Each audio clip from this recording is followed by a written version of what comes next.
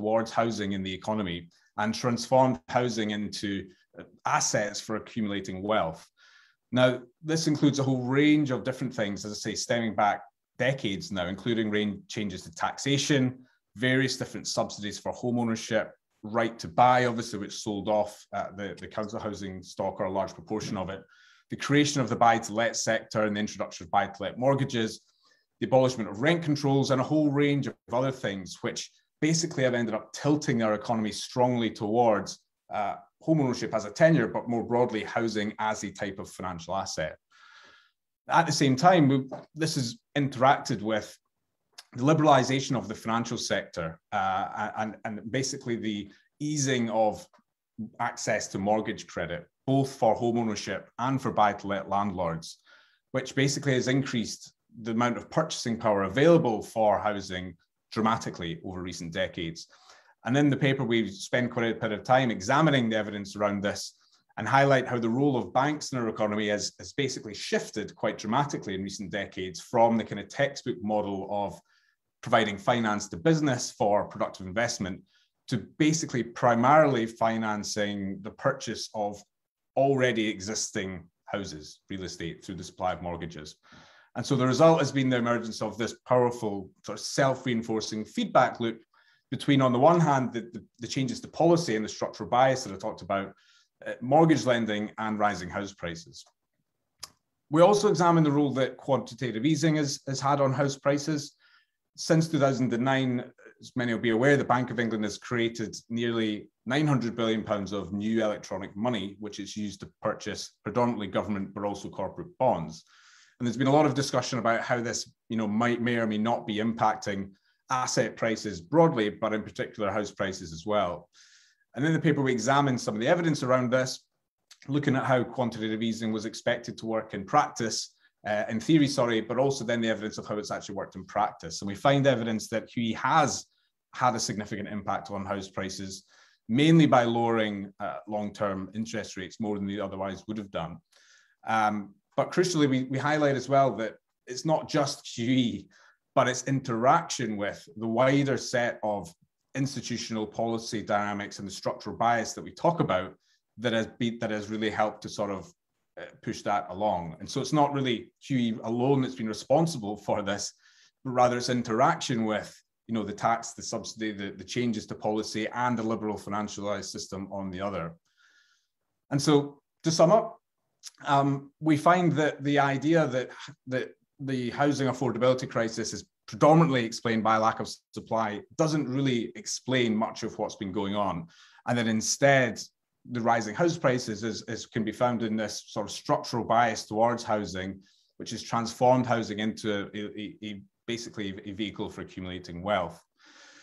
And the interaction, of course, with the liberalisation of the financial sector and loose monetary policy like QE. And so where we've ended up is basically a situation where any expansionary policies pursued by the government, that can be from fiscal policy or monetary policy like QE, or indeed the easing of lending criteria further, even policies which might at least intend to increase home ownership, like various help to buy subsidies and things like that, inevitably interact with this structural bias and then increase flows of money into the housing market and ultimately accelerating the affordability crisis. And then this is to some degree what we saw during the COVID-19 pandemic, when clearly we had a very large fiscal stimulus, and rightly so, to support the pandemic to support the economy through the pandemic. But this was then accompanied by soaring house prices. And obviously that was fueled again by the stamp duty cut and various other things to help that along.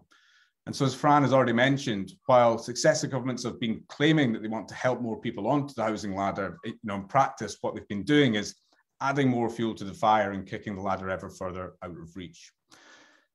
Obviously, the housing crisis doesn't affect everyone equally. And so I'm going to hand over to Danisha now, who's going to talk a bit about how the housing crisis affects its different dynamics, particular focus in London. And she's also going to take us through some of the sort of key recommendations of the report. Thank you. Thanks, Laurie, that was great. And just hello to everyone while I've got a chance to say that. So yeah, I'm going to talk about some other aspects of the report now. So what the report does is it shows how the housing crisis is unevenly felt across different demographics in the UK and London. And what we find are there are striking inequalities in home ownership, housing costs, and household wealth for particular groups, some ethnic minority groups, the young and low income groups. And as for an example, a recent study showed that almost half of housing wealth in the UK is owned by the over 65s. So they own 46% of all housing equity. Another key example finds that the median net property wealth of a Black African, Black Caribbean, and other ethnic minority households in the last decade was just 0. And this compares to over 100,000 for a white British household. What these examples really tell us is that while many have seen large wealth gains from owning property in the last decade, there are people and communities that are almost entirely excluded from this. These housing and wealth inequalities are even more stark in London, where the housing price is clearly more acute. Since 1980, average real house prices have grown a dramatic 326% in London. That compares to 200% for the rest of the UK, which is also high, of course, but more acute in London. So rapid house price growth has led to large wealth gains accruing to property owners and property investors, but it's a very different story for those who are unable to buy a home. The most disadvantaged groups, as mentioned, include some ethnic minorities, the young and those on lower incomes. And these groups suffer disproportionately because they're excluded from home ownership, but also because they face higher housing costs, poorer living conditions, and greater insecurity once they're trapped in the private rented sector. So what is clear to us is that owning property is playing an increasing role in wealth inequality. Another example is that in London, the median household wealth of a Black and ethnic minority household is 6 times less than that of a white British household today. And it's remained stubbornly low for the last decade. While we've seen sort of rapid increases in house prices. So this is fueling a divide between the housing haves and the have-nots. So successive governments have actually promised often to sort of take action to tackle the housing crisis. But yet we've seen house prices soar during the pandemic. And even today, as the cost of living crisis deepens, that's what we're also seeing. To protect everyone's right to a home, we really need our most powerful public institutions to work together to target more sustainable house prices and tackle the root causes. Moving on to the sort of main recommendations of this report, we call for the UK government to launch a new long-term housing affordability strategy to tackle the systemic causes that Laurie had sort of talked about in the first half, and over time to stabilise house prices. The report recommends also a series of recommendations that fall under 3 key areas, and these are macroeconomic policy, market shaping policies, and alternatives to home ownership. And this is really because it needs a coordinated and strategic approach over different areas. I'll cover some of these 3 areas briefly now. So under macroeconomic policy, we propose updating the Bank of England's mandate to support sustainable house prices.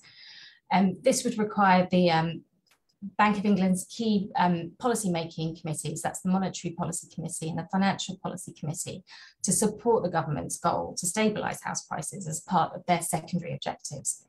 And the report has highlighted, as Laurie mentioned, that the bank's monetary and financial policy, as the Bank of England, also contribute to house price inflation.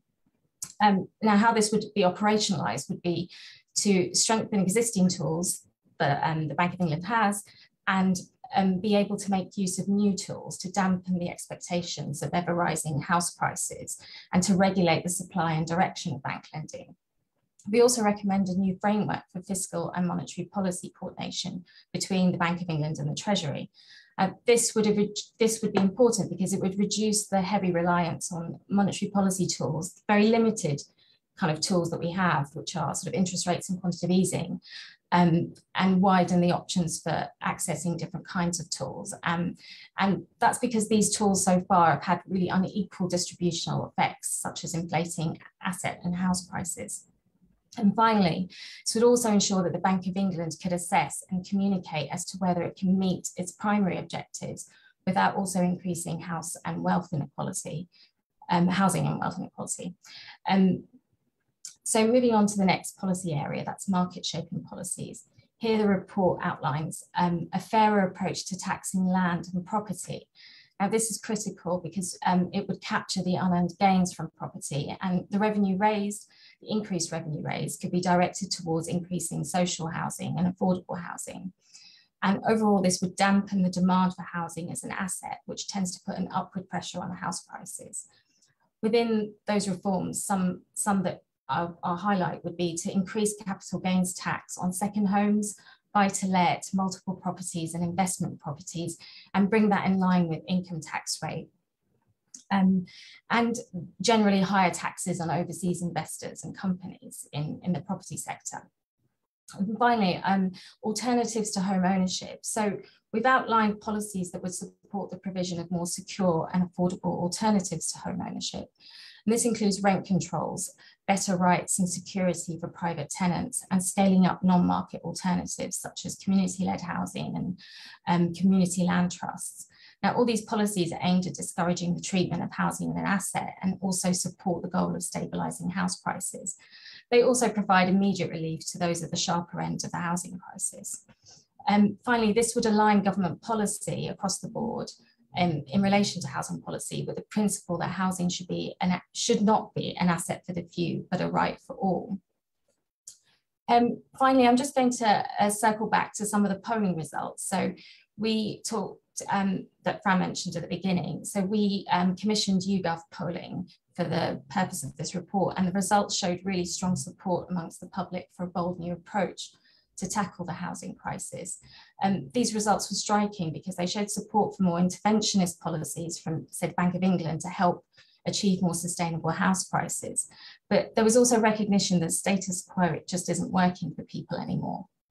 And there was popular support across all regions and all the main political parties.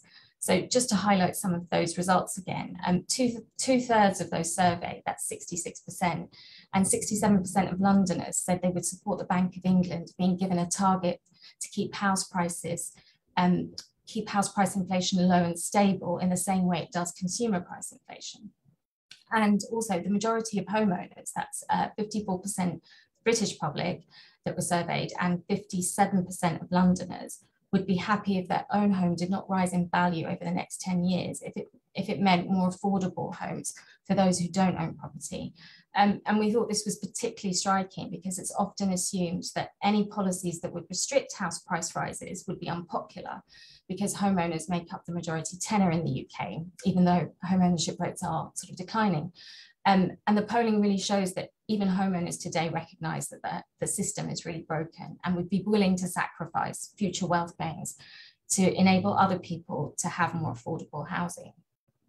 And finally, two-thirds, that's 62% of British public surveyed, and 63% of Londoners also believe that the main purpose of a house should be as mainly a home as opposed to mainly a financial investment. And I think this shows that the public really wants housing to be returned to its most important role, which is really just being a home for people. So yeah, so that's me. Thanks so much, Danisha and Laurie. That was a really fantastic run through of the papers, key findings, and the polling. So now I'm going to bring in the MPs. Thanks again for joining us. So I'd like to start with Tulip, if that's okay, and invite you to respond. Reflecting on how the housing crisis affects your constituents as a London MP, and also as your role as Shadow City Minister, we'd like to invite you to speak about what a Labour government might do to tackle some of these financial drivers of the affordability crisis. Thanks, Fran. Thanks for inviting me to speak today. And thank you, Danisha and Laurie, and everyone at Positive Money for your work on such an important and, can I say, timely report. I was invited here today in my capacity as Shadow Economic Secretary to the Treasury, sometimes referred to as Labour's Shadow City Minister, as Fran has just said, and ensuring that the UK's vibrant and innovative financial services sector works for everyone across the country is the number one priority in my brief. I also recognise from being an MP, but also being a councillor before that, that the housing market in this country is utterly dysfunctional. In the last decade, we've seen runaway house prices, which are out of control and out of reach for most young families trying to get on the ladder. Unfortunately, I would say to you that a lot of my constituents will often say they feel the priority of politicians, all politicians, it doesn't matter which party, is to work with developers to maximize profits rather than building good quality, affordable homes. So, and indeed, if you look at the statistics, since 2010, the rate of home ownership has fallen. There are nearly 1 million fewer homes owning households under the age of 45. And can I just say, Laurie, I thought you summed up the structural bias really well in your speech. So I won't go further into that, but I think what you've said about the structural bias is absolutely true and relevant. And there should be more politicians on this call to listen to that. The other thing that your excellent report has clearly demonstrated is the connection between housing and the banking sector.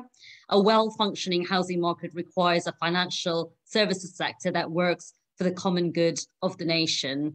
The report has given me a lot to think about, and Danisha also spoke very powerfully about the connection between housing and wealth inequality and how certain groups are clearly discriminated against when it comes to home ownership. It's certainly something that I've seen in my casework that I do in my role as a constituency MP. And a lot of what I've heard today about the report is something that I'll take back to the front bench and to my colleagues in the Shadow Treasury team. And as Fran referenced, I'm also speaking today as the MP for Hampstead and Kilburn, which is in London. And in my constituency, the link between wages and housing costs has completely broken down in recent years. It's increasingly hard for many of my constituents to move up and on and up the housing ladder.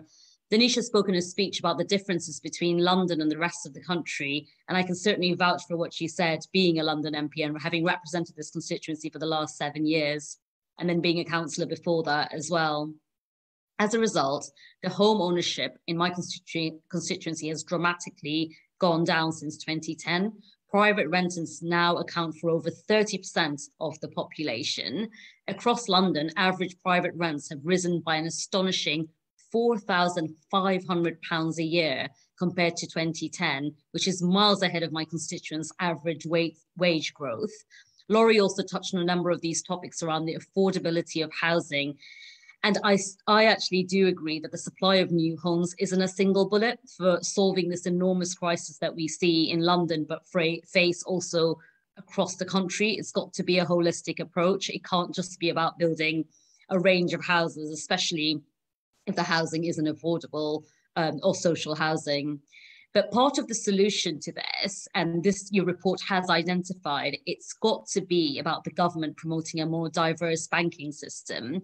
And as we're looking to build a strong financial service sector outside of the EU, there is an opportunity to radically rethink what our banking and investment models look like. For example, the cooperative and mutual banks face many regulatory barriers to the market, such as outdated requirements on withdrawable capital. This is something I'm working on quite a lot in my brief as Shadow Treasury. Supporting new ownership banking models to thrive could provide greater choice and competition for the public, and could also help to reorientate the banking sector away from property and towards investment in businesses and local communities. A focus on property speculation has seen businesses starved of capital investment, and indeed the rate of business startups have fallen in every region in England since 2016 and is down 11% nationally. Personally, I feel the government's British Business Bank has done little to increase capital investment in the private sector, to support new businesses outside of London, the South East, or to solve the UK's productivity problem. So Fran asked a bit about what we would do. Well, the Labour Party's pledged to back the next generation of British entrepreneurs with the creation of 100,000 new businesses across the UK if we were in government in our first term. And I recognise this would require radical new thinking on how firms can access startup capital. I'm also in complete agreement with Positive Money that the tax system is desperately in need of reform. The Labour Party has said that if we're in government, we would oversee the biggest overhaul of taxation in a generation to make it fairer for taxpayers, to make it fairer for businesses, and to make it fairer for our economy. And fundamentally, I believe this has got to be about ensuring that unearned income whether that's private equity bonuses, a landlord's rental income is taxed at a much higher, is taxed at a rate much closer to earned income. And I think that's something we would definitely be pushing for if the Labour Party were in government. We don't want to place the highest burdens on ordinary working people's incomes. And I don't think it was right that the income of landlords with large numbers of properties was completely untouched in the spring statement, which I'm sure all of you heard last week. I believe this is bad for job creation, it's bad for productivity, and will do nothing to fix the broken housing market, which we've been discussing today. But finally, I also want to address the point in your report about supporting alternatives to home ownership. I'm absolutely clear that a new settlement on housing demands bold, radical forward thinking. As a country, we need to move on from the false choice of either promoting home ownership or supporting renters. It really is a false choice. I think some people on this call will probably agree with me. That's why we've said that Labour's new settlement on housing will include a massive increase in the number of high quality council and social homes being built. But I again go back to the fact that there's no contradiction between this and Labour's deep commitment to home ownership, not for more landlords or second homes, but for ordinary people in my constituency, whether they're electricians, they're nurses, delivery drivers, care workers, who are currently priced out of the market. It's something I hear about every day in my constituency surgeries or when I'm out and about walking around. I could talk about this forever. It's something I'm very passionate about, but I'll hand over to another MP on the panel. But what I would just finish off by saying is I'll paraphrase Danisha slightly by saying that housing shouldn't be a privilege, it should be for all. And I sincerely believe that, that in terms of housing, it should be a home and not an investment. Thanks so much, Tulip. And yes, it'd be great to bring you in now, Kevin, if we can invite you to respond to the paper. Also reflecting on how the housing crisis affects your constituents in Thirsk Malton, but also primarily as chair of the APPG on fair business banking. It'd be great to hear your thoughts on how policymakers could steer more bank lending to the real economy and away from unproductive mortgage lending. And also your position on the Treasury Select Committee. It'd be good to hear your thoughts on whether this discussion should be happening there. Yes, well, thank you very much. Thanks for the invitation. And yes, Member of Parliament for Thirsk Malton, which is in a very glorious part of glorious county of North Yorkshire. And house prices are very expensive in my patch. I think people look at the north and think it's all very affordable, but we've got average house prices in much of my constituency around about £300,000, which doesn't sound a lot, I suppose, if you're looking from a perspective of London, which has probably got an average something like £500,000 across the city. But our average wages, of course, are pretty low, something like 20,000. So it's a big issue in my constituency, particularly in certain parts of it, such as the National Park, North York Moors. So also before Parliament, I've been in the property industry for 30 years. I had my own estate agency lettings business, which became a national business over 30 years. So, but I'm an estate agent man and boy. In fact, I think I'm the only person who's entered politics and improved my social standing. But it really is an industry I know very well, and I was keen to share my reflections on, really. And I think the report's excellent. I think there's some very good points. I absolutely agree. I mean, I think it's pretty naive for governments of all persuasions to come at this and look at it as a supply-only problem. We fix the supply, we solve the problem. It's absolutely not the case. And if you look at my constituency or Surrey or whatever, you've got the house prices in terms of a multiple of incomes of well in double digits, 10 to 15 times in many areas of the country. Even if you built enough houses for prices to drop by 20%, you're still horrendously unaffordable. And I've got to tell you, from a Member of Parliament's perspective, it's not a very pleasant thing to go into a local kind of public meeting and tell all the local people, many of which will turn up to listen to you, what you've got to say about housing, and tell them that house prices are going to drop by 20% in their area. And most of those people are going to be homeowners. So I think it's the wrong thing to look at this through the supply lens only. And certainly if you look at other areas where the scarcity in terms of planning and availability of building land isn't as bad as the UK, like the US, you've still got big house price inflation driven largely by availability of credit, which I think is exactly what the report says. So we've got to try and fix that problem.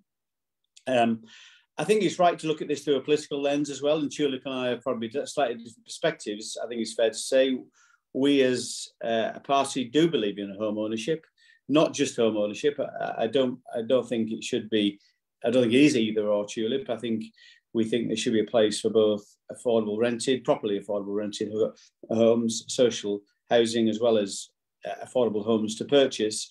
But nevertheless, we do see that as part of people's opportunity in this country to own their own home, and I support that choice. So, and the government's doing quite a lot in that area to try and reverse this trend. Tulip's right to say home ownership peaked in the past, but it peaked in 2001 and has been declining ever since. We've recently seen a slight increase in home ownership, but that's very early days. But this has been a systemic problem, pan-government, so across different political governments of different political persuasions. So it is a problem we need to see fixed, but not just in terms of ownership, but also any tenure that gives people long-term security is something we've got to focus on to give people that choice. I mean, the government's doing quite a lot. It's increased its budgets for affordable homes budgets, 11.5 billion quid, I think, over this next cycle, next 3-year period, and also a couple of billion quid into things like the Brownfield Fund as well to try and release more properties on brownfield land rather than focus it all on greenfield, which developers inevitably will do.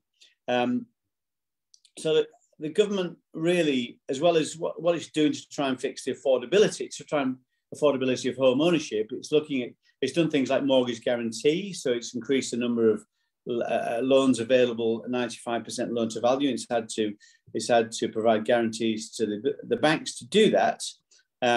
You could argue that's counterproductive in the long term. It makes the housing market more risky, and I've been through 3 down cycles in my time in the housing market. So it does this high push to high loan to values, tends to end in tears time and time again. But nevertheless, that's where it's gone for young people to try and get a housing ladder. It's increased those numbers of high loan to value mortgages.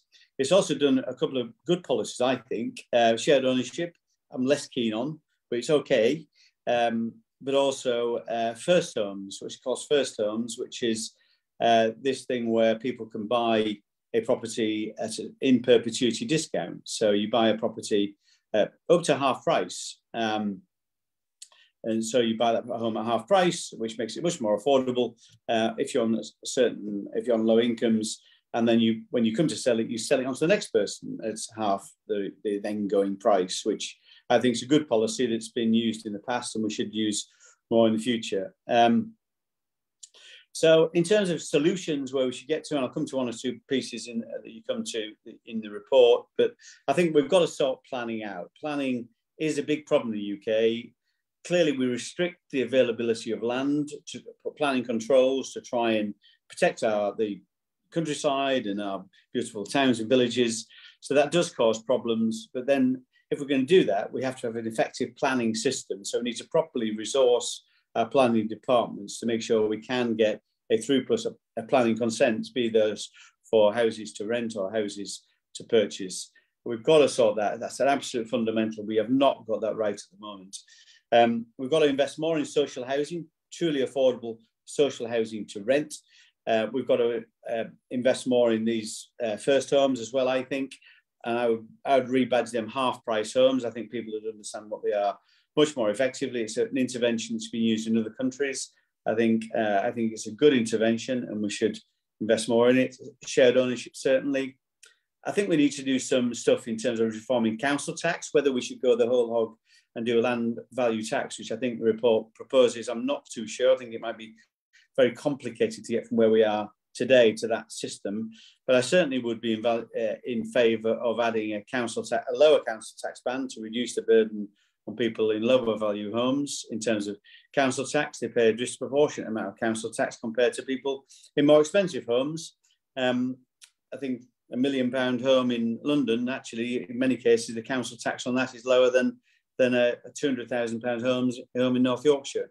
It can't be right. So I would add a lower band, which is more affordable for people in low value homes, and a higher band for people, so it's a bit less affordable for people in very valuable homes. I'd also do some stuff on extra council tax for second homes. This is a big issue in places like mine, where we lost of second homeowners, holiday homes. And I think we should be able to charge, I think Wales just introduced 400% of council tax for those kind of properties to try and deter people who want to buy properties in my area, second home, don't live in them very often, and squeeze our young people out of the housing market. I'd also do an annual charge on overseas owners of UK homes, 1% of value or something like that, which could raise £4 or £5 billion, which you could then put that extra money into affordable homes for our young people. I think the points you raise in terms of giving the Bank of England some jurisdiction over house price inflation is an interesting one. I think that's just been tried in New Zealand. It will be interesting to see how that works. It does complicate their remit, of course, and there's all kinds of things we're giving the Bank of England now responsibility for, which in things like competitiveness and all kinds of stuff, which could mean it takes its eye off the ball in terms of the big focus, which has got to be inflation, and that can cause other problems and lead to some unintended consequences, such as the financial crisis of 2008, when we had a competitiveness objective there. So whether that would lead to them taking out the ball, I'd be concerned about. But I think it's interesting, and this will probably lead to the cost of capital for things like other non-productive lending, which is lending into, whether it be mortgages or credit cards or whatever, which we don't really see we see our banks very keen to focus on those areas rather than focus on the productive economy, as you might call it, which I'm very keen on, which is really particularly lending to SMEs.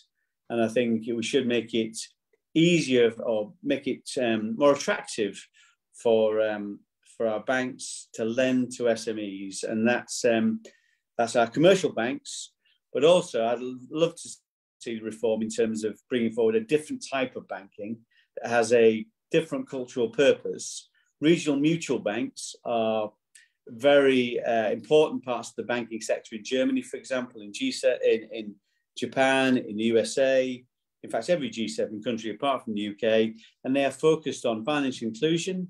They're focused on lending to the productive economy, including our SMEs, and less inclined to focus on lending to especially in terms of high loan to value lending into mortgages and the like. I think this really could be a very important policy.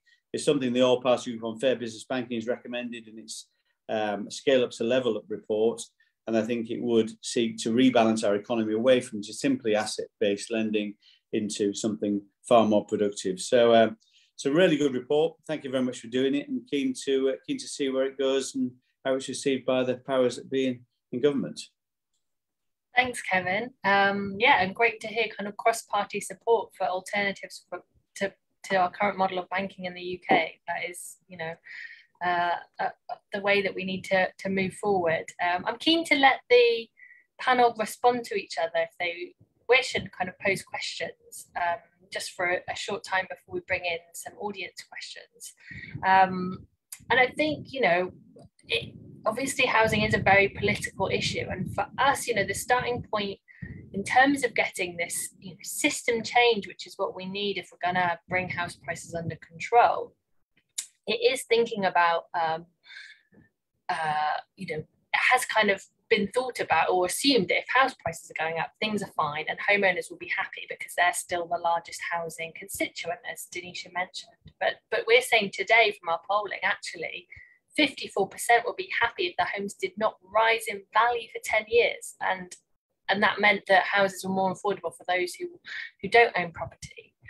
So surely that's kind of game changing. So I want to come to you first, Laurie. You wrote a book on this, Rethinking the Economics of Land and Housing in 2007, 5 years ago. What's changed since then? is there a mood change? Are things getting bad enough that politicians have to take systemic change in the financial drivers, the banking drivers seriously, or is it just still too much? Yeah, thanks, Fran. I mean, I think on the one hand, I mean, over the past 5 years, I think things have changed. Some welcome developments, and I suppose some probably less welcome. On the one hand, I think there is a growing recognition that that the housing crisis is an extremely severe issue, and also that it's not just about addressing supply. I think the argument, at least to some extent, has moved on slightly to recognise that there are a wider range of sort of policy and financial drivers at play, which has been pointed out already, that aren't new, but instead which have been sort of accumulating and building up over decades. I think we have seen a shift in approach from the UK government somewhat, particularly since Michael Gove became minister, sort of moving away from putting the sort of sole emphasis on planning reform to sort of recognising some of these other issues. At the same time, though, I think, clearly the housing crisis has continued to get much more severe, and I think we're in a worse position than we were 5 years ago. And the COVID-19 pandemic has really sort of brought that into sharp focus. We saw, despite the economy contracting by a record amount, we saw about 10%, I think it was. We saw house prices increase by 10%, which just sort of illustrates that how sort of out of sync and detached the housing market has become.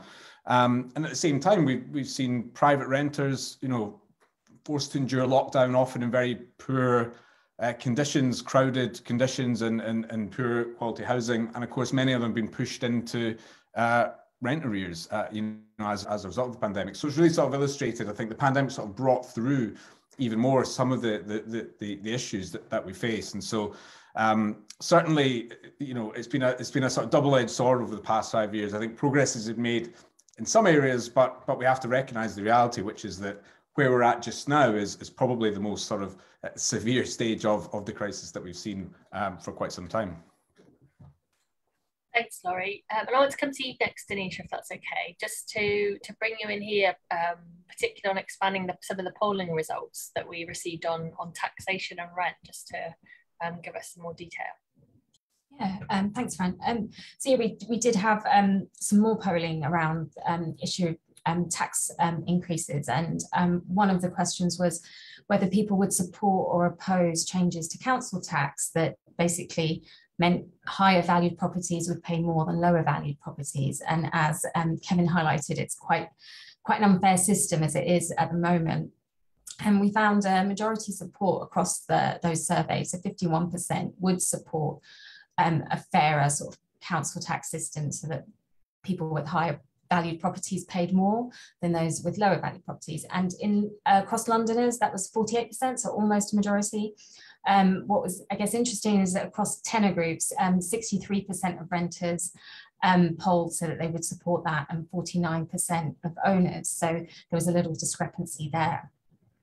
What was also interesting is that people polled gave a majority support for higher taxes on wealth, such as capital gains tax, if the money raised from that was used to improve local services. And that would be things like, I guess, social housing and affordable housing. So the breakdown there was 57% total support for higher wealth taxes to support local services, a majority of 50% in London, and amongst renters it was 67%, and owner occupiers 54%.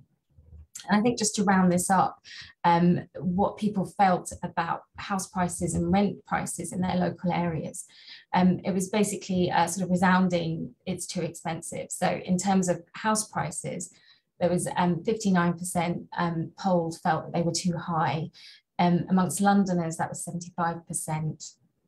And then in terms of private rental prices, 62% agreed that private rents are too expensive, and 70% of Londoners agreed. And there's a slight discrepancy between tenor types. 78% of renters thought rental prices were too high, but 55% of owners thought the same. So some discrepancy across housing tenor, but generally majority support for higher taxes that support local services.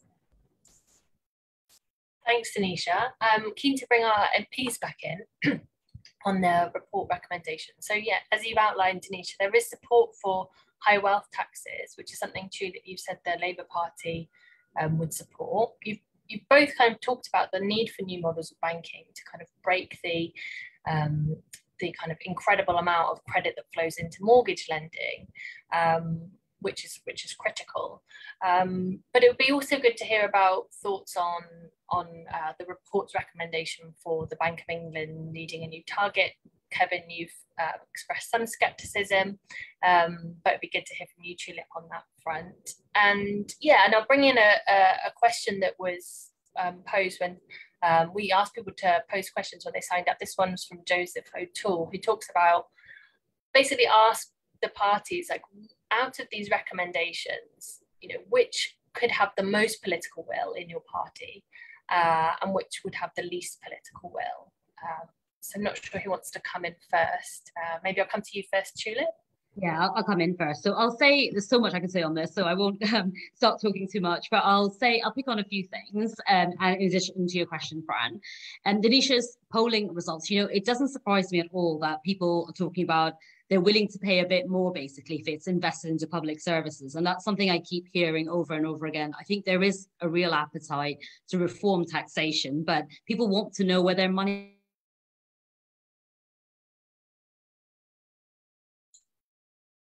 Oh, we've lost you, Tulip. Hopefully we'll be able to get you back. Yeah, okay, we can hear you again now. We just lost you for a few seconds. I think the gist of what you said doesn't surprise me in terms of the polling, because that's what I hear on the doorstep. Can you hear me, Fran? It does. I've just got a little message saying my internet connection is unstable, but it should be fine. Okay, yeah. I'll just pick on a few things quickly. The one thing I'd say is the current definition of affordable housing is anything but, and that's one thing I really wanted to say, that we've got to reestablish the link between work and affording a home by redefining what affordable housing actually is. It's got to be linked to local incomes rather than the overinflated housing market. And that's something I think all politicians across the board have to work on. And Kevin and I have worked on things together before, and I know he'd probably agree on that. One of the things I agree with the Positive Monies report is too much private capital is bound up in property speculation. That's one of the things that I've made a note of here. I think the report's proposal for a national development bank, it's possibly supported by a network of regional banks, could have a lot of potential, because it would significantly increase investment in small and medium-sized businesses and sort of shift the focus away from property speculation and boost productivity. So that's something in the report that I thought was very interesting. We're a bit too far away from an election for me to announce specific policies on this today. I'd probably get into a lot of trouble if I did. But what I would say is that we're absolutely committed to unlocking capital, because we want to support the creation of 100,000 new businesses. So what we've got to do is think in a new way about how financial services are structured. And in terms of the report's recommendation, I think the growing consensus that the tax system just isn't working in this country. So we've got to make sure that unearned income is taxed at a closer rate to earned income, which I've already talked about. But it's also, you know, recognizing that homeowners are not landlords with multiple properties. We do recognize that property ownership is an important source of financial security for lots of households across the country, and no one wants to see house prices go into free fall. So there's got to be a focus on increasing the number of genuinely affordable homes available on the market, which you guys have talked about a lot. One of the things I wanted to mention as well is, you know, when I was on the council, one of the things I was most proud of being involved with was called the Community Investment Programme. It was from Camden Council, that's where I was, is where we would look at all the assets we have in Camden, which is a very crowded borough. So a dilapidated community centre, for example, we'd knock it down, we would rebuild it, and we would build housing on top. And that's how we mapped out the entire borough and increased affordable homes and council homes by doing that. One of the main problems we found is that the law is so heavily sort of against increasing proper affordable housing. And we found that developers always won in the end. So some of the properties we would look at and we would build on, we would then, from the community, reject some of the planning applications because we didn't feel there was enough social and affordable housing for local people.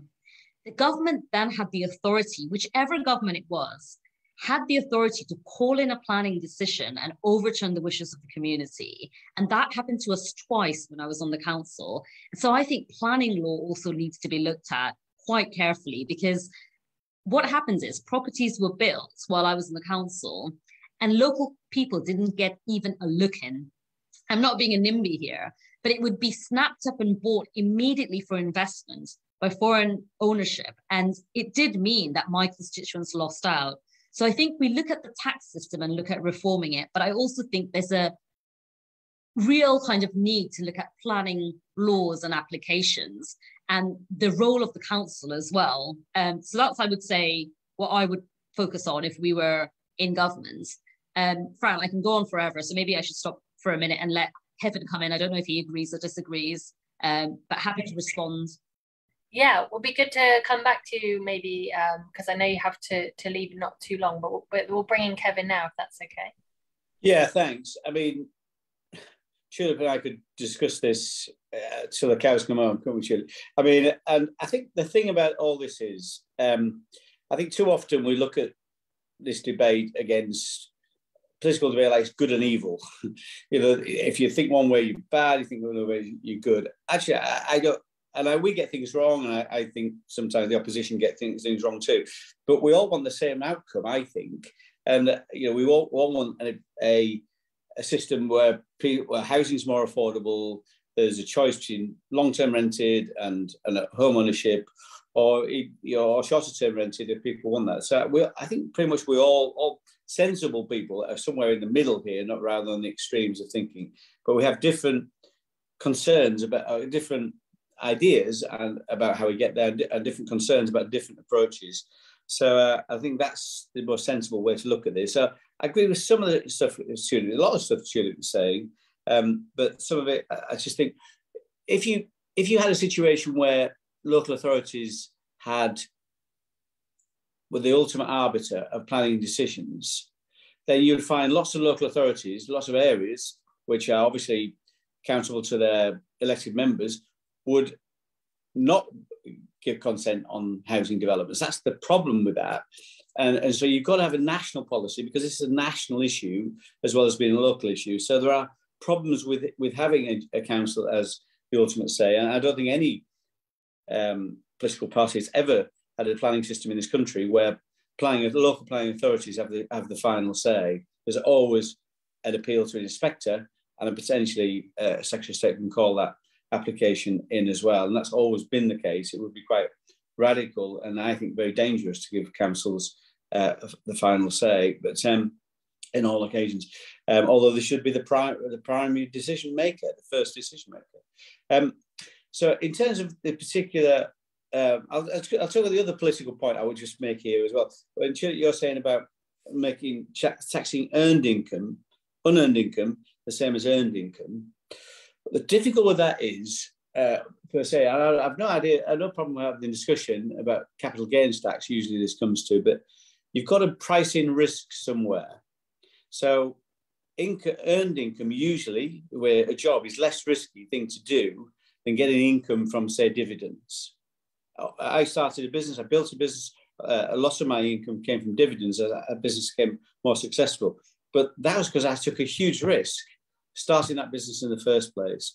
Now, I absolutely agree there are some people who are getting unearned income, effectively getting taxed on unearned income, when actually it's pretty much like earned income. And those are the areas you've got to focus on, but really be careful we don't tax people who've taken a big risk in the same way as you're taxing people who don't have the same risk. Otherwise you will find people will not invest capital. That would be very detrimental to this country.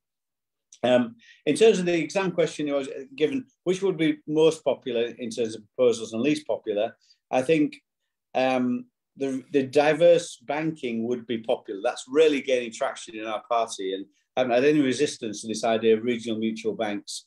To give you an idea how important this could be, for SMEs particularly, between 2008 and 2013, so post-recession, the UK commercial banks withdrew support for SMEs, reduced the amount of lending to SMEs by 25% during that period. That is a categoric fact. In Germany, from their regional mutual banks, which is the predominant sector for business banking in Germany, they increased lending by 20%. Just at that time they needed it. That's the kind of banking system we need. So that would have traction. It's getting traction. The least popular thing I think my colleagues would and I would see in this report would be rent controls. But when rent controls have been tried anywhere in the world, they have failed, because they absolutely categorically do mean a reduction in supply, because there's all kinds of reasons for that. We debate at length, but that's the outcome. So that would be the least popular measure, but we can have a proper debate on that if you'd like. Thanks, Kevin. Yeah, it'd be good to hear from one of the panelists on that, if they think that's true or not. Tulip, should I bring you back in just in case you have to go for the when I do? Yeah, I'm really sorry. I do have to go. I'm really sorry. I wouldn't have gone if it wasn't a very important meeting, but I've got a very important piece of casework from Ukraine that I just can't. I've got to go to this meeting. I'll just say I just wanted to make a point about renters' rights, because I felt like we talked a lot about renters and I didn't maybe focus enough on that. But a strengthening of renters' rights for me and a radical overhaul of the rental market, which I don't feel is working for the majority of people in the UK, and something your report does touch on, is something that we would be very sympathetic to from the Labour Party. But also, I think just a universal register of landlords, cracking down on rodent landlords, those are the things we would be very supportive of. And I would want the government, Kevin, if you can pass this message across, we do want it to deliver on its promise of scrapping Section 21, because I think at the moment, the market is so heavily in favour of landlords in terms of evicting a tenant at any point. I do think something's got to be done about that. That's the kind of casework I deal with every single day in my constituency MP role. So if there's any way we could make the rental market fairer, especially for young people who don't know their rights, that would be a very, very positive outcome, I think, from the pandemic, because I think it really rose to prominence during the pandemic because everyone was talking about homes and home ownership. And can I just say, Fran, that I'm Tulip at tulipsiddiq.com. If anyone wants to carry on this conversation, if they email me, there's only one MP called Tulip. You'll find me very easily online. So if you want to get in touch, I'd like to continue this conversation. But we'd also like to pass this report on to our colleagues in Parliament, because I think a lot of them could benefit from hearing what you're saying as well. Like I said, apologies for running off, but happy to carry on the conversation. Thank you so much, Tulip. It's been really great to have your contributions, and we'll definitely pick up the conversation. Okay, thanks very much. Thank you. Yeah, I'm going to bring in some questions from the audience now. So, we have talked quite a lot about supply, and the report obviously outlines that in order to bring house prices under control, we need to look at the financial drivers. I'm just going to kind of bring that to the fore. Hopefully I can maybe bring Laurie in to answer that question. But from Jeff Tiley from the TUC, have you come across any evidence that house building reduces prices, or does that happen only in theory? I'm going to ask two more questions before I go to the panelist. So the second one is from Richard Jackman. A solution would be good news for aspiring yet frustrated house buyers, but probably terrifying for ordinary homeowners whose primary wealth is tied to their property. Is there a win-win, or does one group have to take some pain for the common good? And from Sarah Lansonby, house prices may be gigantic, but what about rents? Rents in Oxford this week are at least 1,000 up to 1,300 a month. At this rate, what is left to live on? This must have a big effect on the local economy. Can we reduce house prices and rents? So don't feel like you have to respond to them all. Just brief answer to one or two, and then I can take another round of 3 questions. Also, we are able to take questions from Facebook Live, so please feel free to put your questions in the comment, and that will find their way to me as well. So I'll go to you first, Laurie, if that's okay. Yeah, sure. So maybe take the first question then from Jeff, I think it was, on supply. I mean, so it's a good question, and this is something which obviously, you know, in the sort of discourse and the debate is often sort of the conventional wisdom, really, which is that, you know, building more houses will help to improve affordability. And in the report, we do examine this, you know, in a reasonable amount of detail, looking at some of the work that's been done, and we find that actually the evidence to support that isn't particularly strong, and it's both in terms of looking historically at what's happened in the UK, but also looking at other evidence, because it should perhaps not be that surprising when you think about it, because economists are used to thinking if you increase supply, price will come down. What's different about the housing market, of course, is that most of the transactions that take place in housing are second-hand. They're already existing properties that have been traded on the second-hand market, if you like. It's not sort of brand new housing. And even if you did dramatically increase the supply of new housing, it would still actually not represent you know, a very big proportion of the total. And the UK government's own house price model, which is published, suggests that even if supply of homes had grown by 300,000 every year since 1996, which should obviously far outstrip the growth of households, the average house price today would only be 7% cheaper. So obviously that's not going to make much of a dent in the, you know, 120+% increase in real house prices that we've seen over that time period. And so, you know, just to stress though again before I conclude, you know, that's not to say that there aren't good reasons for building houses. We need different types of housing, different types of tenure that are genuinely affordable, as Tulip had said, but we shouldn't then sort of pretend that that's going to by itself solve this systemic problem of, you know, very high house prices relative to incomes, because it isn't. And so we need to look at other things as well. Thanks, Laurie. I'll come to you next, Danisha, if you want to respond to either of the other two questions. Yeah, I think the questions, the third question on rent prices, and how, I think it was Oxford, how they've risen so much, and there has been reports lately of like fastest growth in rental prices for a decade or so taking place now. And I think I'd probably disagree with what Kevin said about rent controls, because it's in the report, but I think, you know, historically for much of the 20th century we've had rent controls in the UK, and much of Europe and parts of America also have rent controls, and there are examples of where it hasn't worked well. I think recently in Berlin there was a breakdown of how the rent controls were working there in that region, but generally rent controls could be designed in many different ways. It's, you know, either an increase on the rate or the rate of increases or the level. And I think one really important aspect to how we can make rent controls work better is to devolve powers to local areas and to regions, so that they can design it so that it suits the local economy and are able to kind of assess what impact it's having and gradually impose it. I think one of the themes of this report and throughout this report is this idea that we do, with anything around the housing market, we do have to gradually impose changes, because it's so intimately linked to people's sort of wealth and incomes, and also the macroeconomy. It has a big effect on the macroeconomy, that gradually introducing policies is really important, so that you can kind of see in an iterative way what impact it's having and adapt. So I think in this report, because we use London as a case study, we talk about powers being devolved to London so that they can have more control over how they can implement a rent controls policy. And I think New Economics Foundation have done some sort of groundwork on that recently, and in terms of how it could be designed and work well in the London context. So yeah, I think rent controls are a really important policy that needs to be considered now by the government, given rental prices are increasing so substantially, and yeah, a careful design in order to take account for the fact that supply might be affected.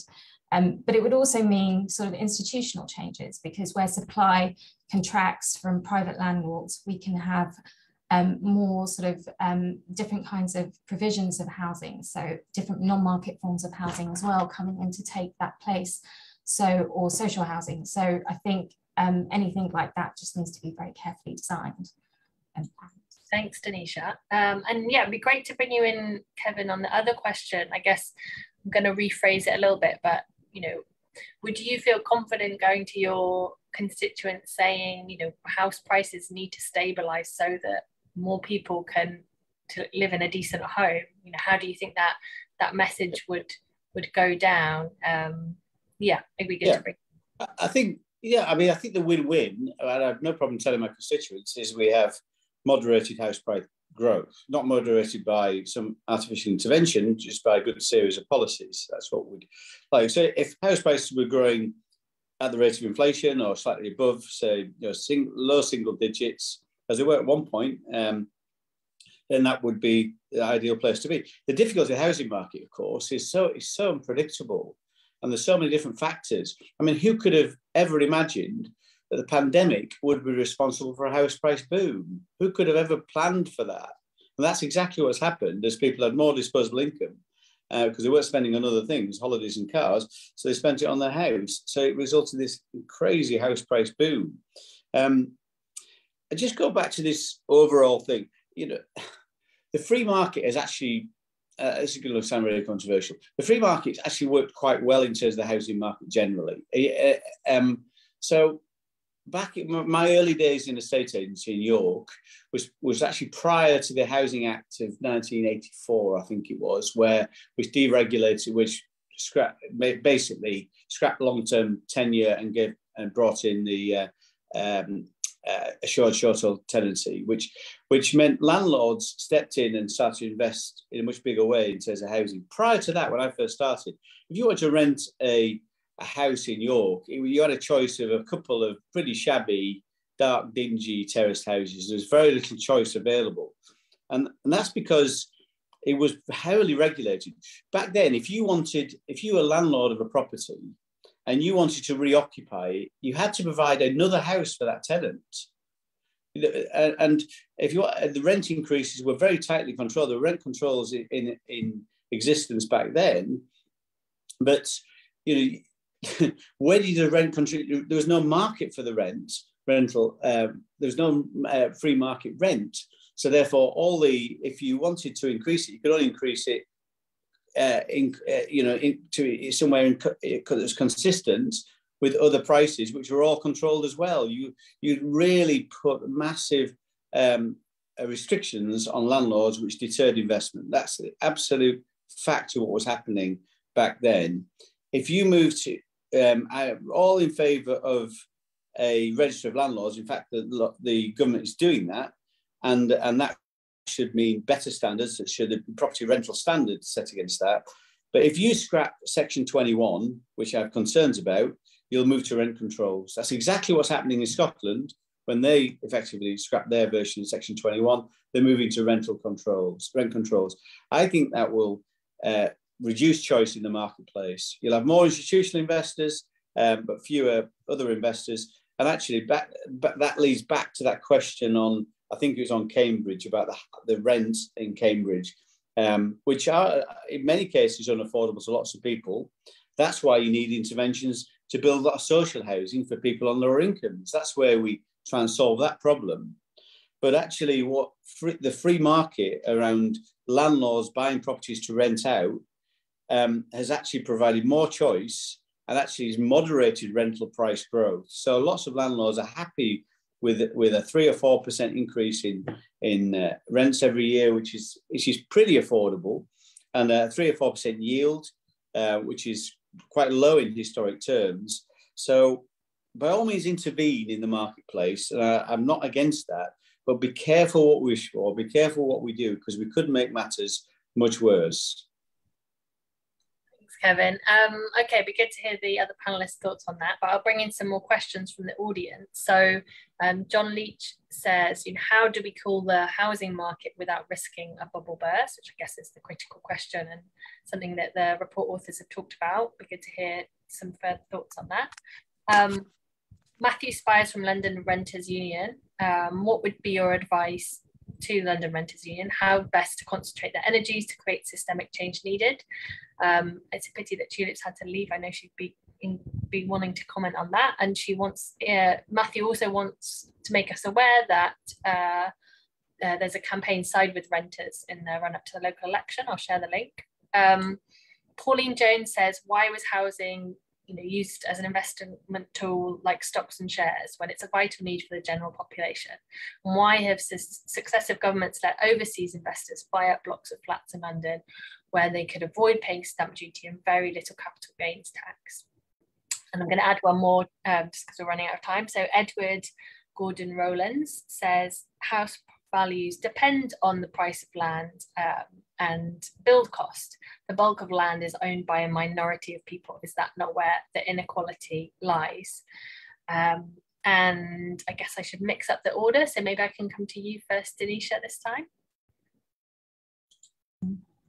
Yeah, so I think the first question was around the sort of a housing bubble burst. How can we avoid the sort of bubble bursting? I think one of the things, I think I've sort of mentioned this, one of the things about the report is that it sort of argues for a sort of long-term strategic approach.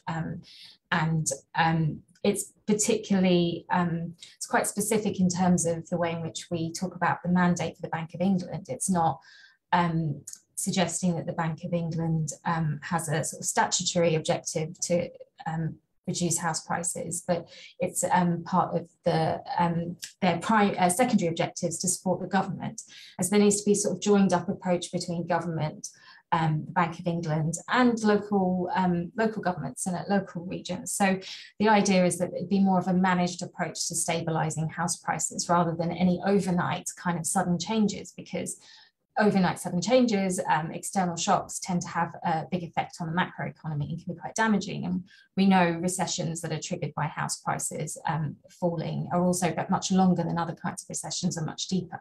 So these are kind of sort of serious things to take into consideration. And I think another element of that that's really important is the distributional impact of policies that we haven't maybe discussed as much, but a lot of policies that relate to the housing market have distributional effects. And so the idea is that giving the Bank of England the opportunity to be able to assess and communicate what those distributional effects are and what different kinds of policies would be useful rather than just relying on a very limited set of policies would allow them to communicate to the government. For example, when the government's stoking the house prices, like what we saw during the pandemic was stamp duty cuts and mortgage-backed guarantees that didn't necessarily help first-time buyers. They were sort of across the board. So people with existing homes and leverage and wealth could really benefit from those, not necessarily the most disadvantaged groups.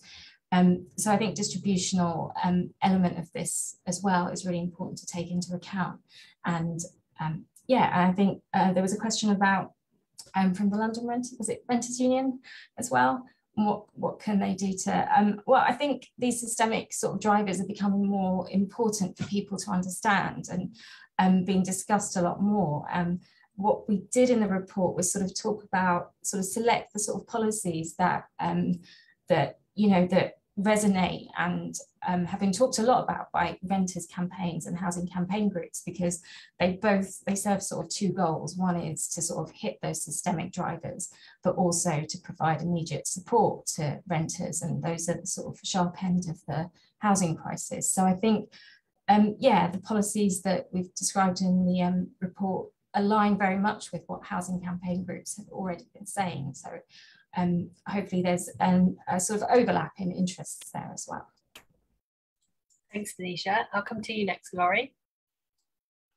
Yeah, thanks. And just to firstly, just to add on the first question, just to what Danisha said about how to avoid a crash in the economy, I think this is something that obviously is kind of the key question, something we're very cognizant of in writing this report, and certainly something that we would definitely be seeking to avoid. And some of the challenges, just to build on what Danisha said, obviously, on the one hand, for many households now, the home that they live in is their primary store of wealth, meaning that their net worth, their wealth is inextricably tied to the buoyancy of the housing market. And obviously that creates political challenges in the context where the majority of households are homeowners.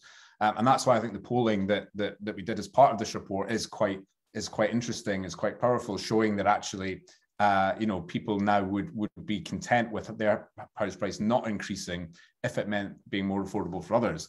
But also just coming back to what Danisha said about the macroeconomic impact, our economy now is intimately linked to the buoyancy of the housing market. Households typically spend more when house prices rise and less when house prices fall. And we know that many recessions are also intimately linked to the housing market. And finally, obviously, we have a banking system whose balance sheets are largely secured against UK house prices. And so any sharp decreases in house prices not only might push households in trouble in negative equity, it would also potentially push banks into trouble as well. And so we do absolutely recognize the sensitivities and the complexities around this. And that's why we've outlined this sort of long-term strategic approach, which aims to take that transition, basically allowing the house price to income ratio come down over time, wages to catch up, while avoiding these sharp shocks, if you like, which could create significant losers and winners overnight and create all kinds of unintended consequences. So just to emphasize that point is something we're very aware of. And then just on the point about why is housing used as an investment tool? I think it's worth thinking that housing really plays two roles in the economy. On the one hand, it's an essential good that provides shelter. And from that perspective, it's kind of desirable for rents and prices to stay low, because it means that an essential good is affordable. On the other hand, though, it plays a role as an important financial asset, both for homeowners and, of course, for buy-to-let landlords who are investing in this to make a return. And from that perspective, it's desirable for rents and prices to increase.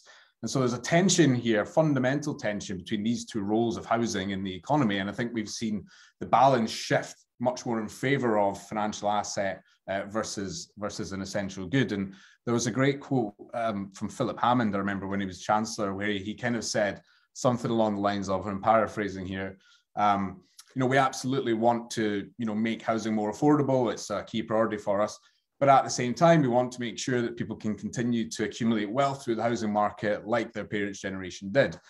Kind of not recognizing there is a fundamental tension there between, on the one hand, people being able to continue to accumulate wealth through rising house prices and making the housing market more affordable. And so, yeah, I think this is an issue which that we try and touch on it in the report, but it's something which is clearly an important thing to be thinking about. Thanks so much, Laurie. Kevin, I'll bring you in for any final comments on those questions. Yeah, I've got to say, standing back from all the kind of day-to-day stuff on housing, I absolutely support the report's approach that we need a more strategic way of managing the housing market. I think it's so welcome, absolutely bang on. And strategic approaches are not particularly consistent with the political cycles that we kind of go through. Short term, we always think 2 or 3 years. We don't think 20, 30 years, and that's not desirable. That's just not the way that we should do things. Businesses don't do that. Putin doesn't do that. That's the advantage of if we can stand back with something and look at things strategically, and we don't tend to do that. A good example of that is the fact that the government stepped in and to support higher loan-to-value borrowing for first-time buyers trying to get on the housing ladder. And, you can see why it would do that. But every single bust we have seen, the answer to that question, where the bubble bursts, it's always been, in my life, because of high loan-to-value lending. That's what happened in the mid-1980s. It's what happened in the noughties. It was irresponsible lending by the banks who thought the house prices can never fall. And that was their risk-based approach. It's bonkers. And what we learn from history is we don't learn from history. And that will happen again. So that would be, I absolutely support that, which I can see why the Bank of England, given that kind of mandate, could mean that, for example, we don't let those high loan-to-value mortgages proliferate, which is what happens.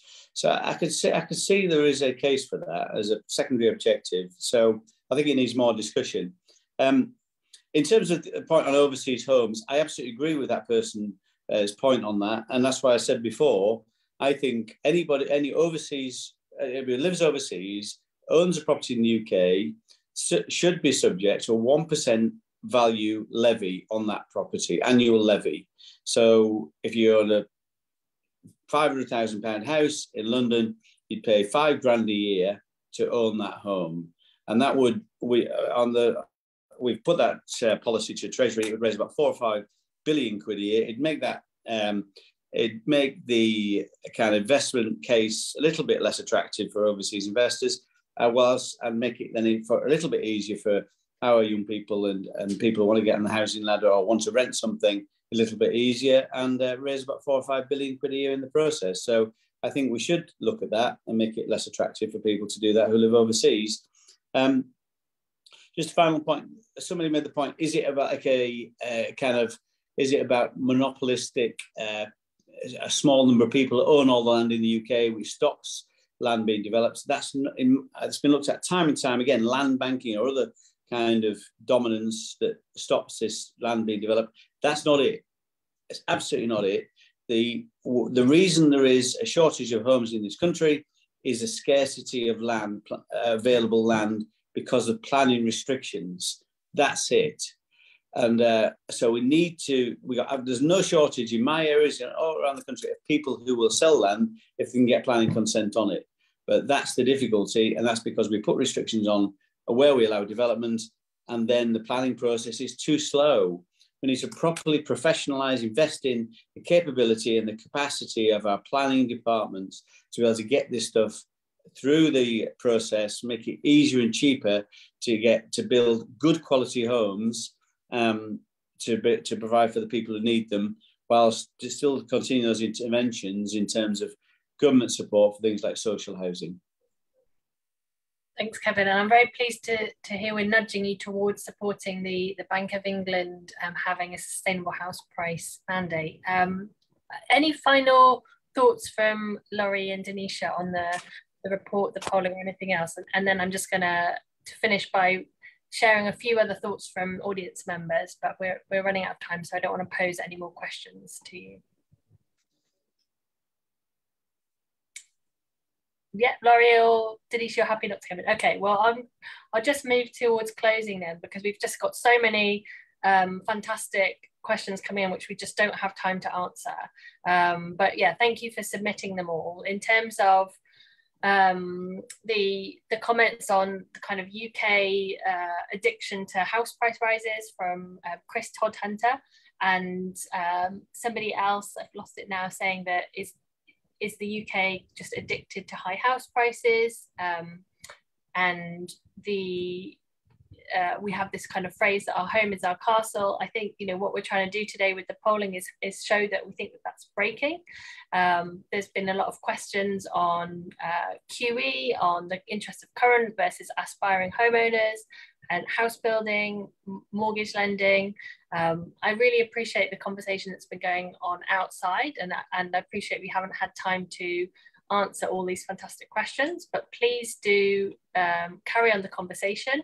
I want to thank everyone for joining us online, both Facebook Live and also in this webinar. Our excellent report authors and excellent panelists, MPs and audience. I'd like to also thank our excellent funders for this project, the Trust for London, without which we couldn't have done any of this work. And also the Positive Money team working so hard for this event, getting the message out about the housing crisis. We have a video alongside the report, which we're keen to share, which I'll put in the chat, which you should be able to share. And also please do read the report. There are so many great renters unions out there now. We're keen to encourage people to look at joining yours or your local housing campaign.